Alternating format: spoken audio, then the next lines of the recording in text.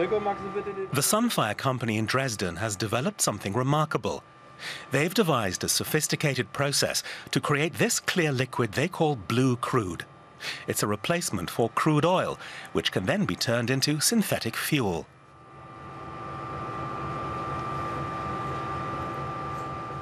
Niels Aldag of Sunfire sets out the advantages of blue crude-based gasoline or diesel. Not only could it help replace fossil fuels, it could also be carbon neutral. A car powered by our fuel emits as much CO2 and water in its exhaust as goes into manufacturing the fuel. It's a closed system, and that makes it so environmentally friendly. Here's how it works. You take green energy, water, and the greenhouse gas CO2. This all undergoes several reactions to produce blue crude, the mixture that's a replacement for crude oil. Producing blue crude requires lots of electricity, so it needs to come from renewable sources. Oslo-based entrepreneur Rolf Broeknap heard about Sunfire pretty much by chance and was intrigued. Norway has long been a pioneer in promoting green energy. Well, when I saw this, an early morning I read this business paper and I saw this article, I immediately saw the potential for producing this in high volumes here in Norway. Since I'm a hydropower guy, that was the link to it.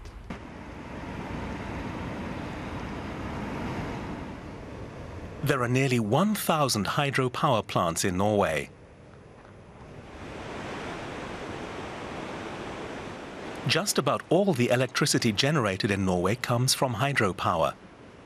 It's also very cheap, which is important if blue crude is to be competitive. Electricity accounts for between 40% and 60% of the cost of producing synthetic fuel. Because Norway has plenty of cheap renewable energy, Rolf Broeknap thinks it's the perfect place to upscale blue crude production to industrial dimensions. In addition, we need also access to carbon dioxide, which could also be expensive for us. And there is also a substantial cost related to the investment we are making. When you see the plant, the power plant behind me here, we could produce approximately 8 million liters of e-diesel yearly.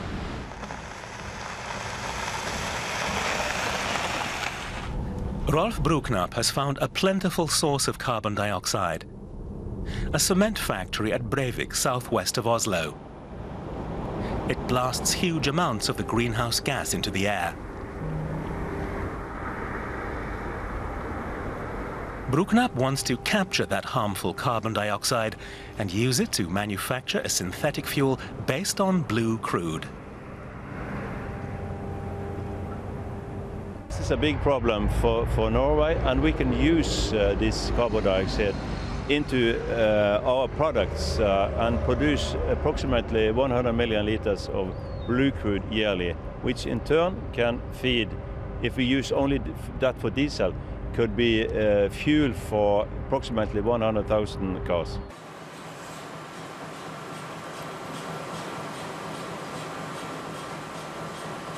Albert Albers is head of IPEK, the Institute of Product Engineering in Karlsruhe, Germany.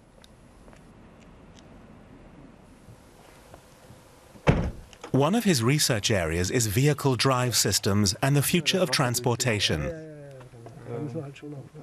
He believes that electric vehicles will not entirely replace those powered by combustion engines. He says the kind of diesel made from blue crude looks very promising. For one thing, gas stations wouldn't need to be modified to accommodate it. Cars wouldn't need to be modified either. Standard fuel tanks and engines would do just fine.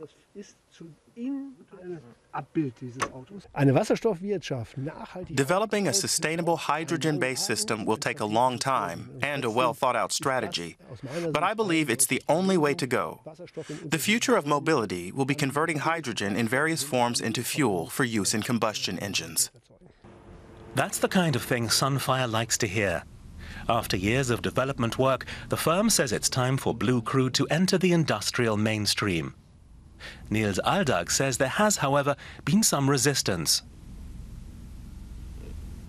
The problem is the mental hurdle.